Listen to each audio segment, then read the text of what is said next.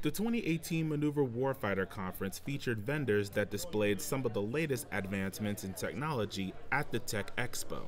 Each year, the conference invites members of the defense industry to showcase their innovations, all designed to improve soldier safety or lethality. These innovations also offered insight into the future of the military. The expo offered a range of new products to anticipate, including these human-type robotic targets. These smart targets can follow program moves to simulate tactical scenarios. Yeah, we have a fully autonomous robotic human-type target.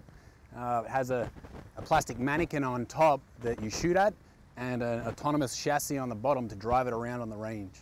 The way the target gets around is through an autonomous platform protected by specialized armor plate.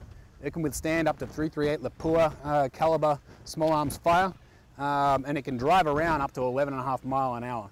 So we can get this and take it to any range and modernize it within a day and have realistic moving targets operating at any distance.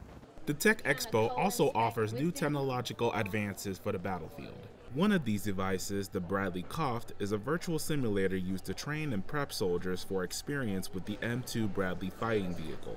The tabletop trainer is used to mimic the gunnery system of an actual fighting vehicle on the battlefield.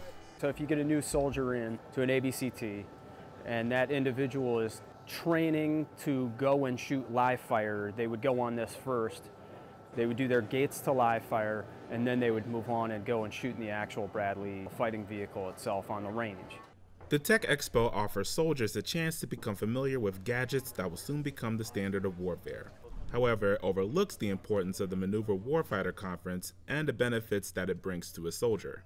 The biggest beneficial is for me the overview.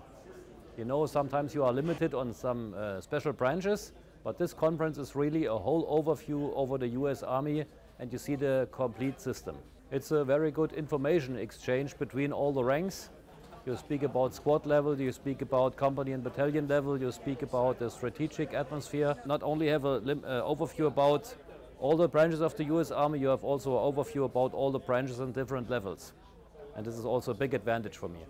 Year after year, the Tech Expo has proven that technology is a vital tool that can be used to arm and protect soldiers from certain dangers. And this year is no exception. As new advancements in technology become accessible, the Army is dedicated to apply these developments to achieve greater advantages on the battlefield. Louis Sanville, Fort Benning, Georgia.